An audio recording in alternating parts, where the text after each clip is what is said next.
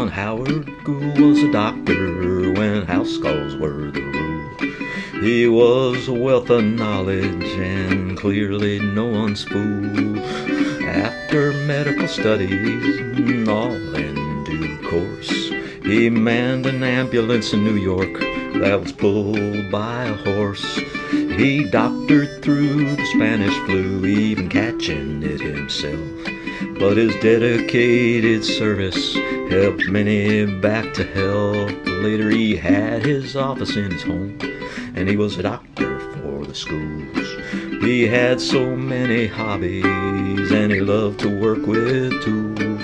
He played a good game of tennis, as his folks would all attest. He could switch the racket to his other hand while the ball crossed the net.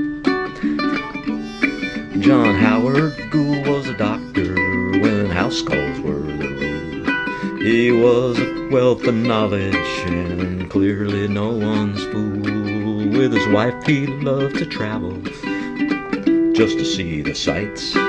They sailed to Europe for the grand tour before the days of flights. He loved the great outdoors, watching birds brought him joy. He was a good swimmer from the time he was a boy. He grew a garden in the backyard, from raspberries to corn. He was always busy with a project, as idle hands are scorned.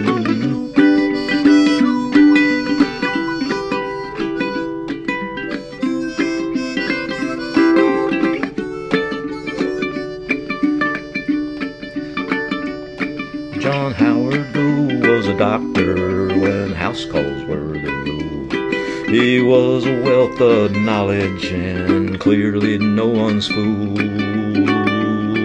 John Howard was a gentleman, but he played some mean croquet. He and Mabel's malice were ruthless, as everyone would say. He was a man of temperance, and he taught his children well. In his spare time he painted still lives. His mind and spirits could not be quelled. John Howard Gould was a doctor when house calls were the rule. He was a wealth of knowledge and clearly no one's fool.